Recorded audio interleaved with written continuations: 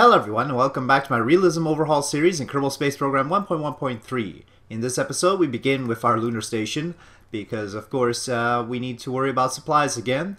It's got 50 odd days worth. We also need to pay attention to Spaceport 2.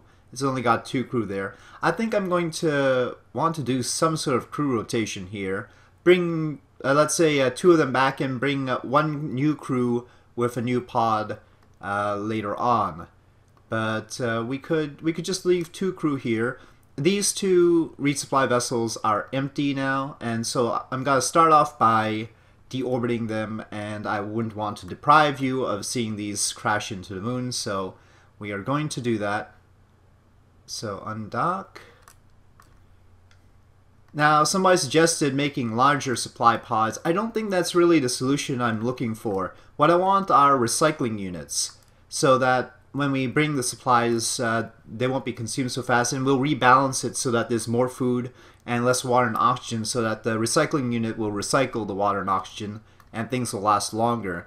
The thing about having a larger pod is that, you know, you've got more, you know, you need a larger rocket, it costs more, there's more risk and everything. Oops. So yeah, I'd like to work on the recycling units. Our next thing is this Jovian 1 in 35 days, and then Ganymede launcher in 81 days. Ganymede lander, sorry.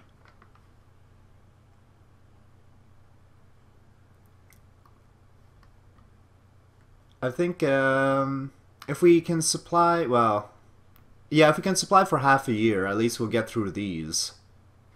That would be good. Still plenty of Jupiter and Saturn missions to deal with, and of course we don't want to overshoot the Voyager transfer window. That's August 20th, 1977, as we recently learned it. We just passed the 40th anniversary, and I did a video on that. I reserved too much Delta V for this purpose. I need to keep less Aerozine and N204 in here. And yep. Impact recorded. Science report can now be accessed from one of your accelerometers. I don't know if I have any accelerometers, but okay, well, we can do that sort of thing. I guess that's one constructive use of our resource transfer pods. I might want to actually deploy accelerometers first, though. I don't know, do I have any probe on the surface that can record that sort of thing? That's just a flag. That thing's landed. Can we switch to that? Come on, Kerbal. We need to do science here. Alright, well, here is our lunar mini probe. You might remember this little guy. Collect impact data? Oh, there we go, impact data. An impact event was recorded which caused seismic activity. 87.5 science, and doesn't look like that meter is filled up at all. Okay, we've got electric charge, transmit. Well, this thing's got to be really handy. Okay, well, we've got another one to impact. Are we going to get more impact data? And why is there this separate record impact data? Okay, well, that's micrometeorite impact. Okay. Alright, well, let's try our other refueling vessel currently at the station and impact that on the surface and see if we can get even more data. This is all empty except for electric charge and probably more Aerozine and N204 than we strictly needed.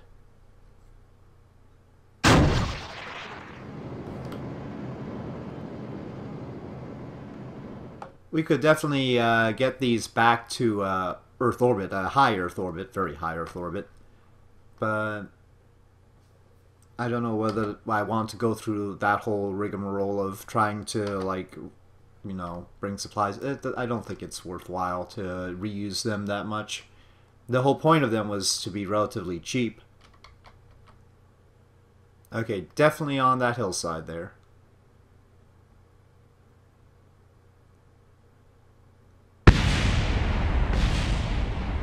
Yep, impact recorded. Okay. Okay. Whoop, it popped a little bit. It's not letting me click on it. And there's also added lag. I think jumping around from vessel to vessel. Oh shoot! No, that's not what I wanted to do. Oh great. Well, collect impact data before we impact. 53 science only this time. Okay, well, now I have to land it back again. RCS might be important.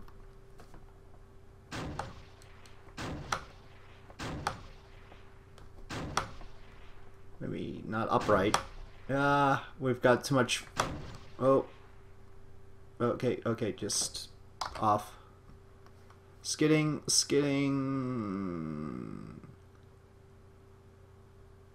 Come on. Okay, I think it'll be alright. Okay, so here we are with Chrislian Kerman, and she's going to transfer to the moon port, and then we're going to transfer 2 Kerbals back on the spacecraft already attached.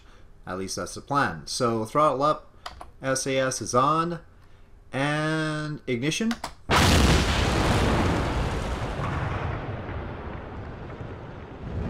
And launch.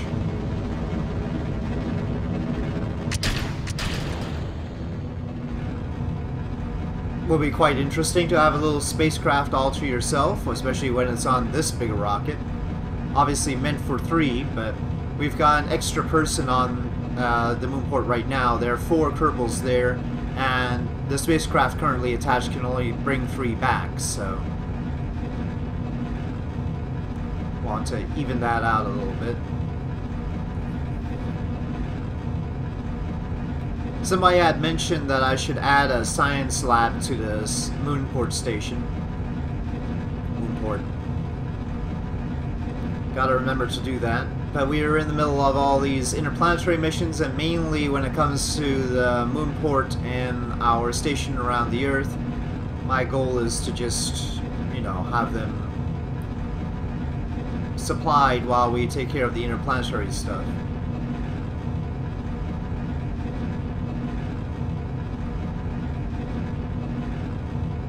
I think I'm turning a little bit too quickly though. Oh, we've lost 1 engine. Okay, I'm igniting the center engines now.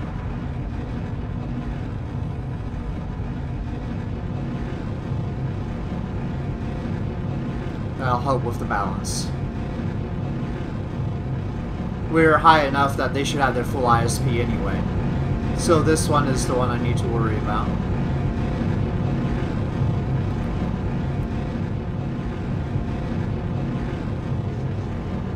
Okay, no, stop that. Okay, I timed that wrong.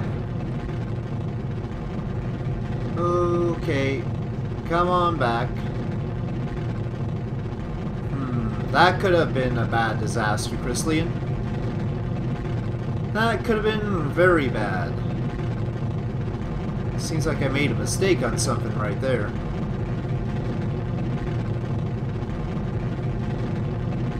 But we're still safe. For now. Okay, let's see. It's part of the launch escape system. Boy, that kind of a problem. I don't know if the launch escape system would ignite in time to save anybody.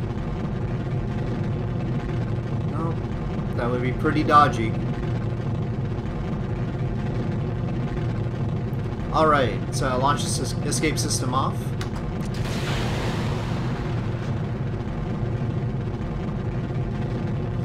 Okay, coming up on core stage separation.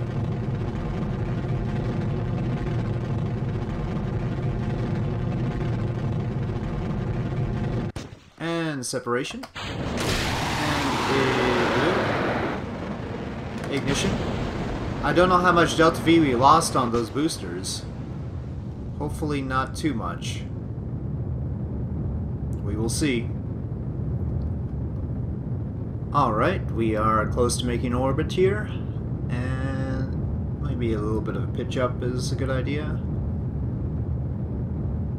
Okay, and shutdown. That's good enough. 303 by 158. good enough to transfer. Hopefully we're going to be transferring at the periapsis, but let me plot it out and see.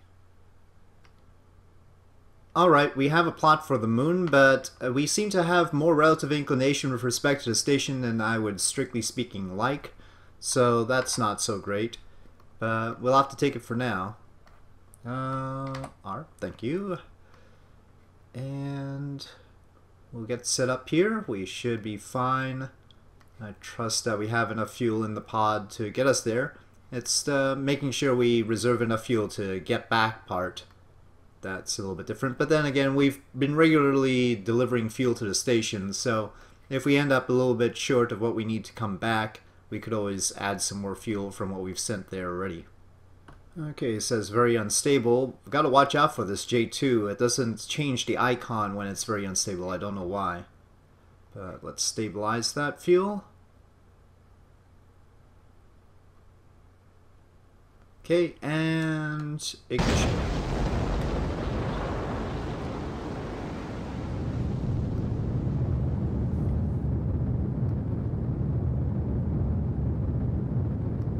We're on our way. So hopefully we can get Chrisley in there, get 2 Kerbals back. Then we need to do a resupply mission. Well, we'll see how much... I mean, we might be able to do this Jovian 1 first and then do the resupply mission. We'll try that. Mix it up a little bit. Okay, getting ready to shut down. Actually, I would like to set this on a crash course to the moon. Just so we can dispose of it. We've got quite enough debris hanging around as it is without yet another lump. So let's do that. Okay, we should probably go for that and then do the rest with the pod. So, checking to make sure staging is correct. We separate. Okay, that changed it a little bit. Let me just quickly verify that it's still on a crash course. Along with everything else here. What is its course? No, not at all.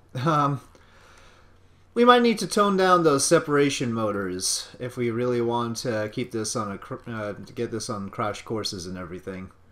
Yeah, that really pushed it off to the side, didn't it?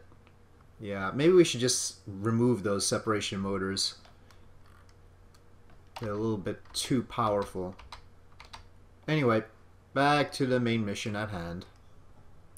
Alright, so I've handled 12 meter per second mid-course correction, and now we are in lunar SOI and approaching our periapsis, where we will make the burn to make orbit and also correct our pretty high relative inclination with respect to the target.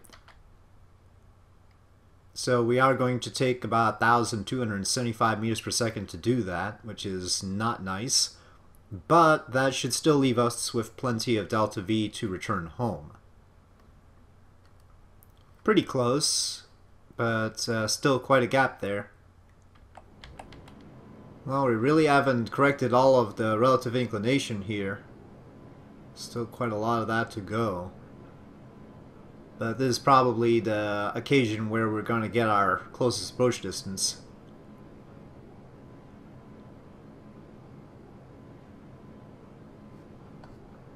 Let's just have SAS hold it. Oh, darn, I lost my target. Okay, let's stop it there because the relative inclination is going up again. And let's see what further correction might be needed. Well, it's not indicating much of... Well, let's see. It should catch up to us partly, but not fully on this orbit. Oh no, it goes ahead. Shoot. I made a mistake. Okay, well, I'm gonna have to use a little bit more fuel than I wanted to. That's not gonna be great, but again, we can refuel this if necessary. Okay, I think we've got an intersection point going there, but it'll cost another 100. Still enough fuel to get back without refueling, but it's getting tighter. Okay, we are closing in and getting parallel to the dock.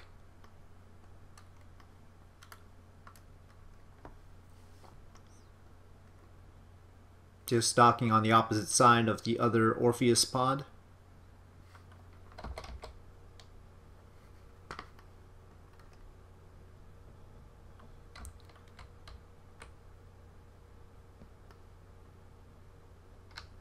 Okay, last little bit here. I'm wondering whether I should turn the smart ASS stuff off. Wait. Oh, right. Hovering over smart ASS means that you can't control things. I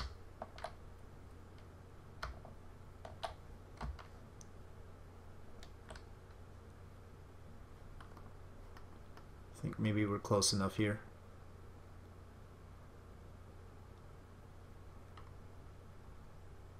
Well, there's a suggestion of some magnetism there.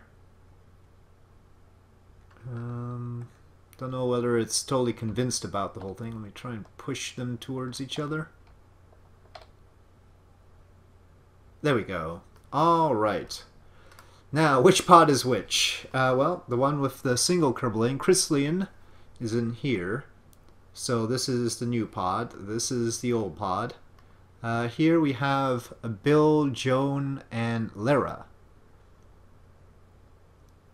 Right, so we want to keep 3 here, I guess, is the plan. Bill is an engineer. Valentine is a pilot. Maybe we should just have Crystalline do a sort of pilot thing. Cause, well, we've got a lot of pilots, actually. We'll send Joan back. So it'll be Crystalline and Bill and Valentina that stay. We don't have a scientist around here, so that's not good. We need to work on that. But for now, Valentina is in here, Crystalline in here, and let's transfer crew. Bill goes in here. I don't think this needs this bit of fuel, but it'll be alright. Food, water, and oxygen, it only has a little bit. We might want to give it a little bit more. Just for safety's sake.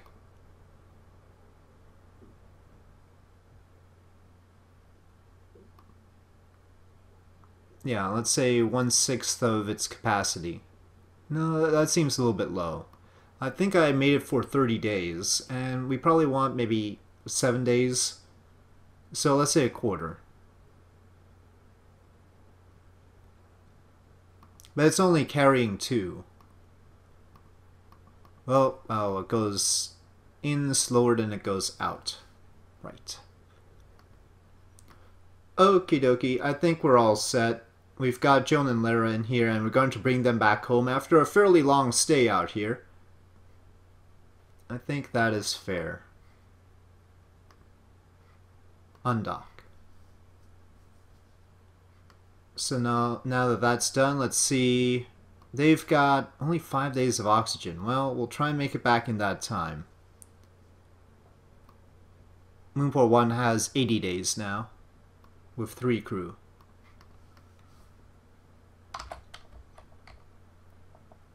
If it turns out that our return can't be done in such a short amount of time, we will re-rendezvous with the station. Shouldn't take too long. But let's see, let's plot it out.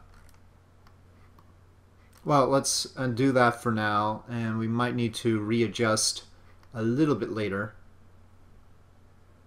We have the weird inclination thing going. Okay, so RCS is on, we're backing away from the station, and we have a node in 1 hour and 27 minutes. As far as the rest of our schedule goes, 27 days till Jovian 1. We probably need to start building all the Voyager window missions. See how many of those we can do. Okay, well, let's hold it right there. We're not going to be able to bring the periapsis down as much as I would like. But 4 days and 8 hours right now to periapsis, and we've got 5 days and 9 hours of oxygen for a margin of 1 day. We will keep that in mind. Well, our continuous habitation of our stations will continue. We don't have to worry about this oxygen warning. It just means that it's 1/10 full. It has more capacity than I thought it did. I forget what the correct number was. As usual, as usual. With 1 day worth of food, water, and oxygen, well, really oxygen, to spare, I don't think there's going to be too much of a problem. So, even if we skip out. So let's say 55.6 right now. There's no reason why once we get close we can't use the rest of this fuel to slow ourselves down a bit. That could help.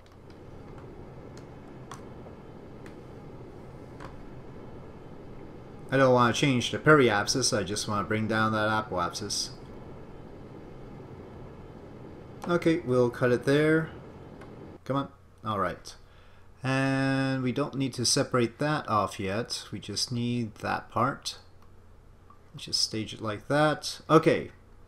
I think we're ready to go. That little bit there is there again for some reason. Unlocking the fuels up here. And separation.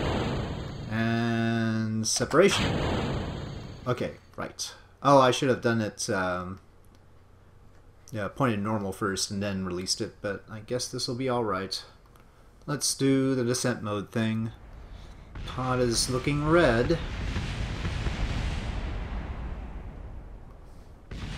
Feel like F5ing just in case. I've had a glitch before that the pod exploded when it wasn't supposed to, so not in this save, but in a different save, so let's just take precautions. That was solved by just restarting the game. Ah, we're getting more lift than I wanted again. We'll see. You can see the periapsis going up very quickly. No, I'm not going to wiggle about. I don't feel safe in Kerbal wiggling my capsule all over the place. Yeah, we'll just go around. Going around is quite nominal now. Okay, coming back down again, and where are we? We're gonna be in the South Indian Ocean. Well, I hope we have some recovery crews there. Alright, here we go again. Everything seems to be looking good. We're slowing down properly, and we shouldn't be at any particular risk. Cross your fingers. Currently over Madagascar. Okay, we're through the thick of it. Everything seems to be fine. We haven't even used half of our ablator. We are going up a bit, but we're not gonna go beyond the atmosphere. We're just sort of coasting here. Okay, final leg of descent here. Joan and Lara returning home after a long stay around the moon. We're actually almost out of MMH and N204 here. I really shouldn't have let control yaw. We really just needed it to hold roll. I think it might have been trying on pitch as well. I wasn't really noticing. Looking at other numbers. Okay, well, this is interesting. We appear to have reached India. We're going to land in the middle of the southern part of India here. Not your normal sort of landing, but I guess it'll be alright. I think it'll be alright. We are out of MMH and N204. Yes, definitely coming down in a city here. On the whole, not particularly safe just because you might, you know, glance off the edge of a building or something. And full deployment. Alright, everything is good. 9 meters per second might be a little bit... Ooh. A little bit harsh on the ground, on the impact on the ground as opposed to the water. But okay, Joan and Lara have returned home safely, it looks like. Let's recover vessel. Okay, well, recovery of vessel, and Joan and Lara both got, oh no, actually just Lara got 4 XP. Joan did not gain any XP. So that is done. let me take a look at what I might be building in the meantime while we time warp these 23 days to Jovian 1. And while we let that get built, we will turn to Jovian 1 and handle that maneuver node. Okay, here we are with Jovian 1 continuing its approach to Saturn, and it's going to reach its node in 23 days, which is at its periapsis, and we will try to make orbit around Saturn. So here we go. We've already done the high over Saturn science. Unfortunately, this doesn't have any communitrons on it to help with other missions. The missions that I intend to launch on the Voyager transfer window, those will have communitrons so that they can communicate with each other and support future missions. But these are just have the direct antenna. Now I have to watch out for the signal delay there. More than 80 minutes right now. The beauty of the Voyager transfer window is you can get to the other planets Saturn, Uranus, and Neptune much faster than on a straight Hohmann transfer, so that's the benefit. Okay, let's see. I don't know if we are close to Saturn yet. Seems pretty darn close. Well, by the time these experiments actually happen, we'll be a lot closer. Yep. Just above Saturn's north temperate bands. The biological samples, 30 science, but it's good enough. North temperate bands. So that means that we'll get some other science for other biomes on the ones that say that. So temperature scan we can do again, but let's transmit this one. Micrometeorite detector we won't be able to. Geiger counter we can. And telemetry analysis we can. So that's a lot of science that we can get out of this. Especially since we're in a polar orbit.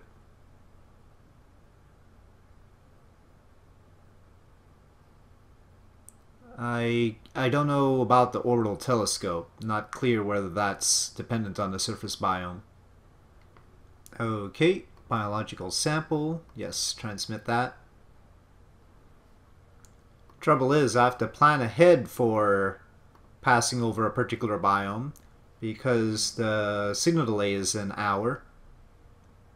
More than an hour. So I can't just see that we're over a biome and then do the science experiments. We'll have to do it on the next pass once I know that there's another biome there. Or, you know, you could guess, I suppose. Okay, I think that does it. Let's continue.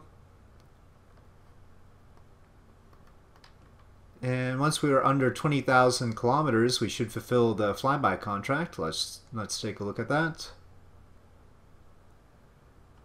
Yep, Saturn flyby is done.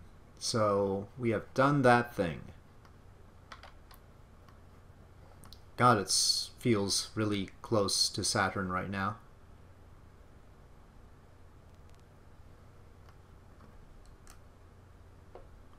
Alright, making orbit. This is going to take a while. As much as I'm not entirely sure about physical time warp. Oh, it doesn't want me to physical time warp anymore. Oh, there's the node, so we need to get rid of that. Okay. Yeah, just a little bit nervous about doing this close to Saturn, especially with the atmosphere not entirely attached to the body of Saturn, I think. Seems a bit dodgy. Yeah, not too sure what that's about, the offset. But we're here. Pretty darn close. Alright, well, unfortunately it looks like we did not have enough fuel to bring it into orbit around Saturn. We'll queue up some extra science to see what we can do. I think the orbital telescope wasn't biome dependent. Well, let's just try it. Yeah, we'll get what science we can on the way out, if we can get some. And that'll be that. Let's take a look at the resulting situation. Well, hold on. No, that's the planned path. So, we're still going out here, and well, yeah, it's a 460 year to apoapsis, so 920 year orbit around the sun. Pretty extreme right there, but it has done its thing. It did what it came here to do. Gravity losses are out of this world, by the way.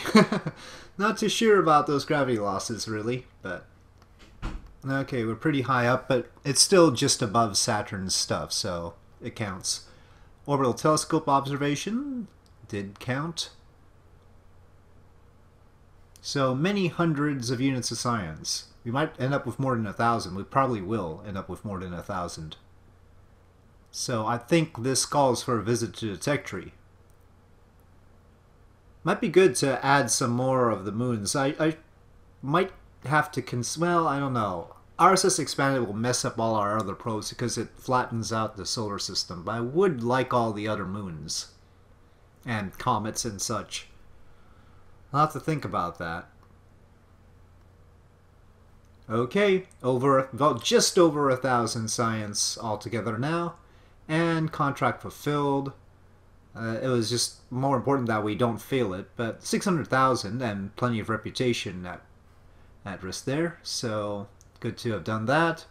The real trick is the uncrewed Ganymede landing, though. That's still coming up. Otherwise, oh, and we're probably going to fail that position a satellite in stationary orbit around Jupiter because of how tight that orbit is. Anyway, back to the Space Center, and we will check out what we can do with this science. Alright, so we are already researching science tech, and I added to that this field science because that's required for advanced science tech, and that will give us some rover wheels, which is nice, about time. But advanced science tech is more than 500 science technology, and even though we can afford it, we haven't upgraded the research building. Routine docking. Anyway, just that one part there. Composites. I probably should just save my science right now so that we can get advanced science tech. Let's see how much it's going to cost to upgrade the building. I think it's going to cost like 6 million. So that's the rub. I don't want to be out of funds, but we've got some dicey missions coming up like the Ganymede lander. And that's, well, no, it's only 2 million. Okay, well, for 2 million, I guess we should go for it. Alright, so we'll upgrade that, and as soon as it's upgraded, we can get the advanced science tech, which includes ISRU units, and that will begin a new era for our space program, hopefully. And not too long in the future, 191 days, and then we can queue that science, so maybe in a little bit more than a year. Alright, so at this point I'll say thank you for watching. I'll continue all our adventures in the next episode. I hope you enjoyed this video. If you did enjoy this video, please do press like. If you have any comments or suggestions, please leave them in the comment section below. And I'll see you next time.